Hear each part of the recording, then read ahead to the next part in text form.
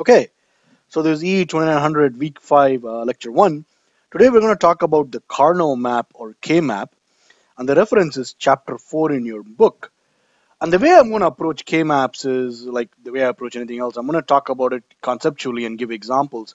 So I'm not going to give a set of rules. There are quote unquote a set of rules for drawing K maps, but the point is the conceptual approach emphasizes that these ideas have a beauty and a deep meaning to them, which I'll try to allude to throughout this lecture. Let us start, however, by recalling what we were trying to do last lecture. That is, we're trying to design minimal realization. By minimal, I mean the final Boolean expression that describes this design has the least number of logic gates. Design minimal realization a 2-bit unsigned adder. And what we did is last lecture, we drew a block diagram.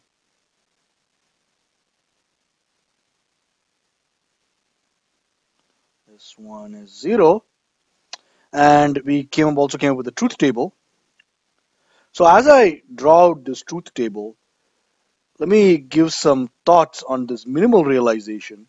That is, in the good old days, that is the late 20th century, this even mid 1990s, it used to be that minimal realization, like Karnaugh maps, were all quote unquote required, that we need to minimize the number of logic gates. But now, however, the reason why we teach these ideas in digital systems design still, although we use the abstract FPGA, is that it helps you understand Boolean algebra, which is the core which is the mathematical core of digital systems design. So it's imperative that you understand the ideas in order to become a very competent digital designer. That's actually true of education in general. You never really should think what is the use of this or what is the use of that, but rather try to see in nature in what context do all these ideas occur. That'll make your education valuable, which is 110110. Wait, something's wrong here. Let's see. 011. Oh yeah, I missed one as I was talking. I was trying to pay attention. Be mindful, but I still missed one.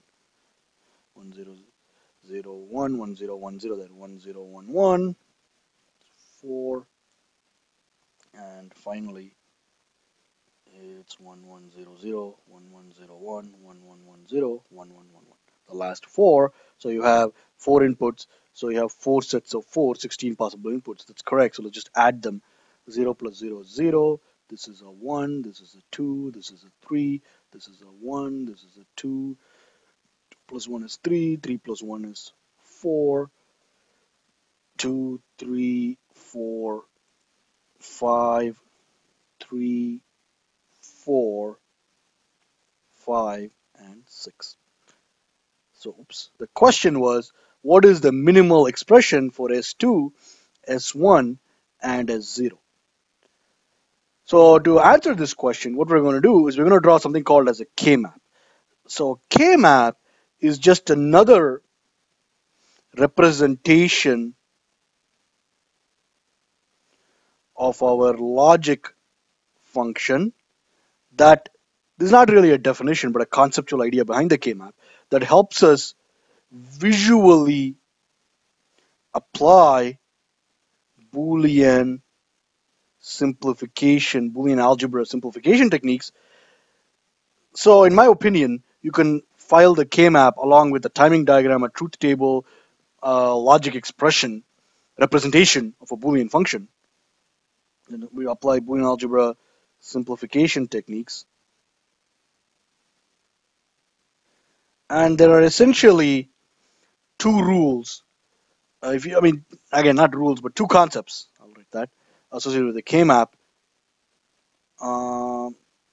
Across any row or column, across any adjacent row or column, it's important, the word adjacent. And I'll illustrate this obviously with an example of this minimizing the logic expression for this 2-bit unsigned adder. But anyway, across any adjacent row or column, only one input, and this is also like circular. I'll see, and I'll show you what that means shortly. So let's get the concepts across. Only one input changes value. Second, we utilize encirclements. Encirclements, these are technically called covers of ones. So if you want sum of products, we use ones.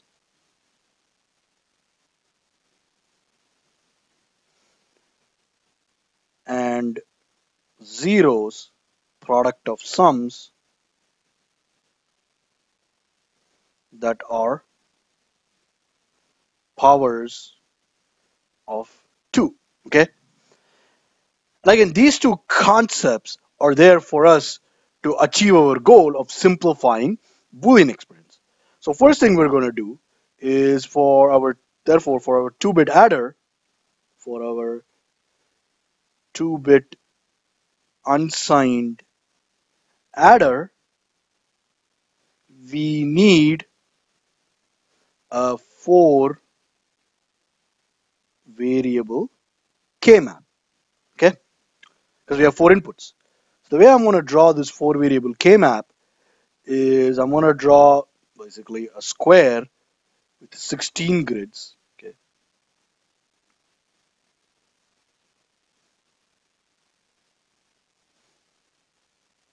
And on here, I'm going to write my inputs in the order, like from the most significant bit to the least significant bit.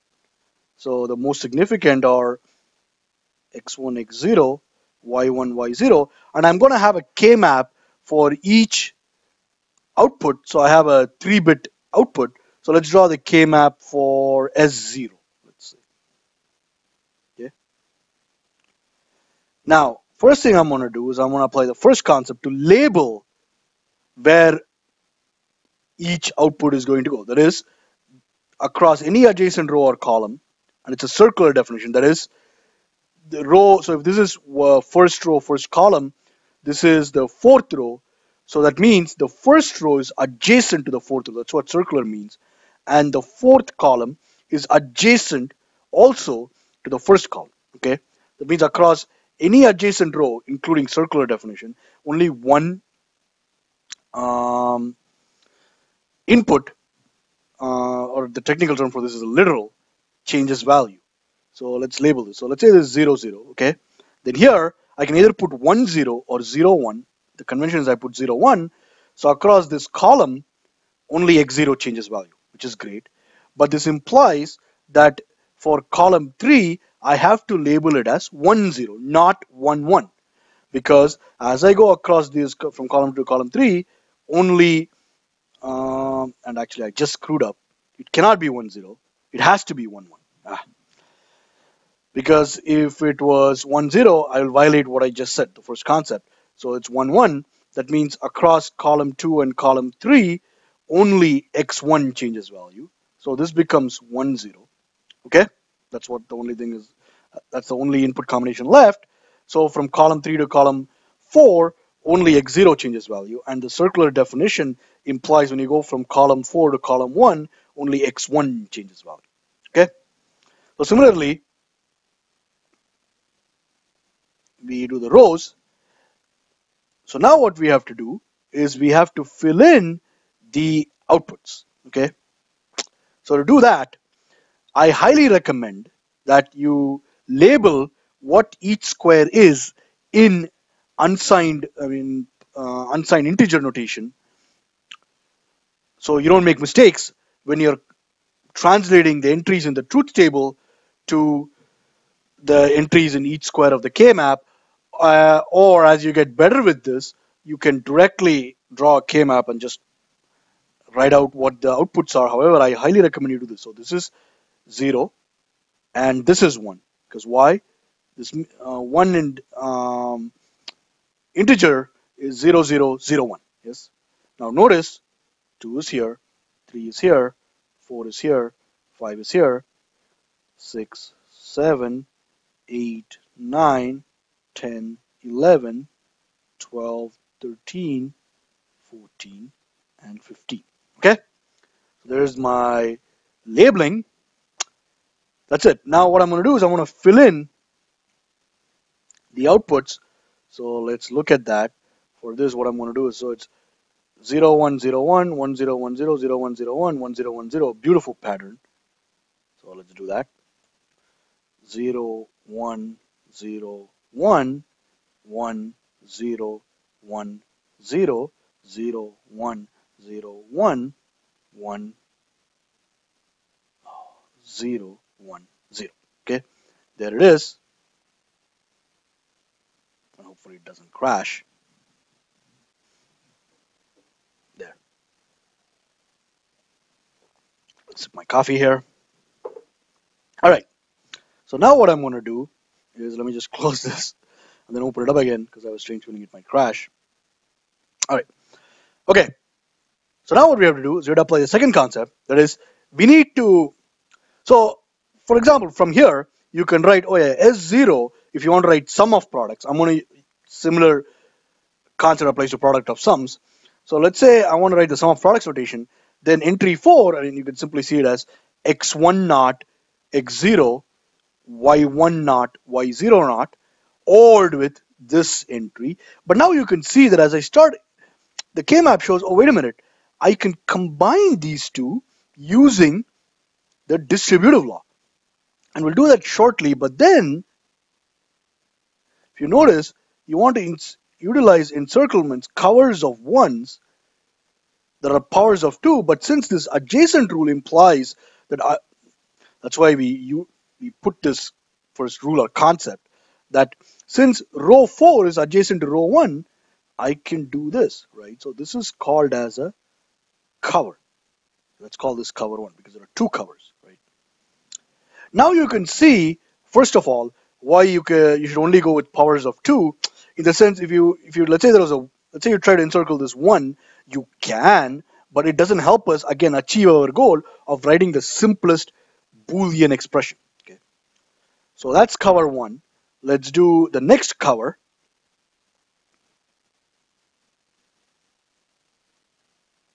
which is that, correct? So our final expression for S0, since we're doing sum of products, is going to be the OR of cover 1 and cover 2, okay, which I haven't labeled. Let me shortly label that. Okay. But what is cover 1? Let's just write out the sum of products expression for all 4 of the terms, and then we'll see how the K-map helps us visually simplify it, which is, well, for 4, it's x1 naught, x0, y1 naught, y0 naught, ORed with, let me go 4, 6, 12, 14. So that's x1 naught, x0, y0, sorry, y1, y0 naught, ORed with 12 is x1, x0, y1 naught, y0 naught, ORed with 14 is x1, y0, y1, y0 naught. And then I'm just going to leave cover 2 for now, in the sense once we simplify cover 1, we can easily write out the expression for cover 2.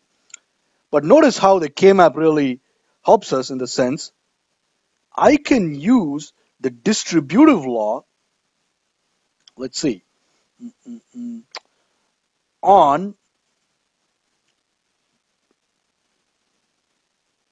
these 2 terms, right?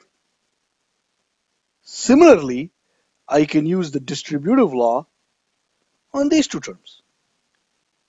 So let's see.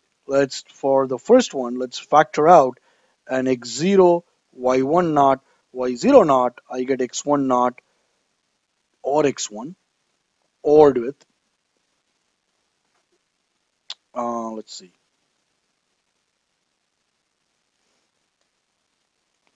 x0, y1, y0 naught,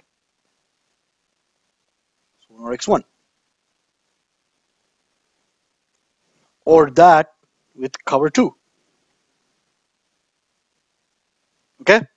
Aha! But not only can I simplify, I'm going to write it here, not only can I simplify this in this step, okay, but notice how I can now factor an x0, y0 naught and get y1 naught or y1.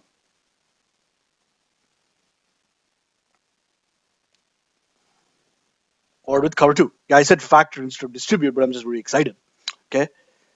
But this is not the point of using these 4 ones as cover in the sense, if you want to think about the conceptual idea, you only write the terms which obviously do not change in this cover. And the terms that don't change as you move between these 4 ones are x0, correct? Notice across column 2 and column 3, which is where this cover lies, x0 doesn't change.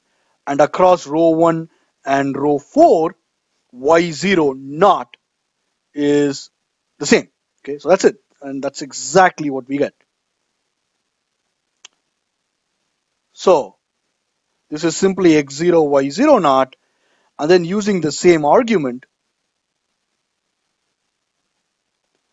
you get for cover 2, as you go across column 4 to column 1 and row 2 to row 3, the terms that don't change is going to be x0 naught, okay, and y0. So see how beautifully the K-map simplified. Let me get back to using the black ink or black tablet pen color. So there's the OR, there's the OR, there's the OR, there's the OR. This implies a simplified expression for S0, which was beautifully spotted by someone in the Wiinter 2013-2014 section of 2900. Is actually x0 exclusive word with y0. But this is enough for the simplified expression. And see how easily the K-map helped us spot this. Okay? So now what I'm going to do is I'm going to pause the lecture, write out the K-map for the other 2 outputs, and then I suggest you do the same. We'll compare our answer and then end this lecture. So I'll be right back. Okay, so continuing in real time, it took me around like 5 minutes to do this. So here's the K-map for S1, and I have done the product of sums just for kicks. And just be careful that here, when the variables are 1, you do complement them. When they're zeros, you don't complement them. And for example, this is the cover representing this expression. So that's x1 or x0 or y1. Okay, and then add it out. Just remember what product of sums means. It's not that difficult. And here is the K-map for S2. So basically, that's about it. And notice before we leave this lecture, some of the patterns in this adder, right? For example, we found out that S0 is the exclusive OR gate. And if you look at S1, this is very interesting. You get 0, 0, 1, 1. And then these ones, they shift, quote unquote, upward when you look at this set of 4 as opposed to this set of 4 outputs. Same thing here, you're shifting it up. And then once you shift these 2 ones, quote unquote, up again, they circle around. And for this S2, notice how we have all zeros, then a 1, then 2 ones, then 3 ones, etc. Okay? So these kind of patterns suggest that like there are other structures you can use to implement adders, etc. I mean, in the good old days, the adder itself came as ICs, integrated circuits or DIPs that you can put on a breadboard. And nowadays on FPGAs you have DSP chips that On FPGAs, you have DSP modules that have adders in them. In other words, FPGAs do have adders as fundamental components nowadays in the 21st century. That's not the point. In the sense, the bigger picture is there are other structures besides and OR gates that we need to know as fundamental quote unquote structures, in the sense the FPGAs have them on chip and they are used to, they are the primary modules for implementing logic. And in one word, I'm talking about multiplexers. And so next lecture, we will start by looking at the multiplexer. All right, see you then.